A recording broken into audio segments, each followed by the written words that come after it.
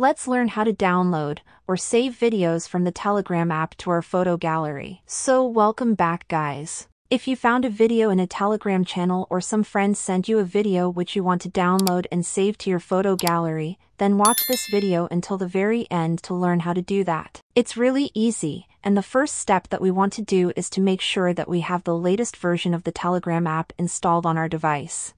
So we'll open our App Store and then search for Telegram in here. When we open the app in the store, if you see an update button, then you want to click on it and then wait a couple of seconds until Telegram updates.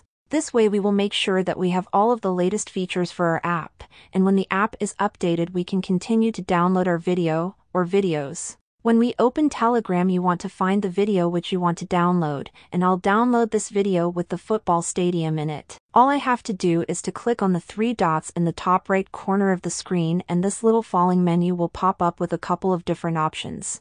You want to tap on Save Video and then wait a couple of seconds or a couple of minutes until our video downloads. It all depends on the size of the video.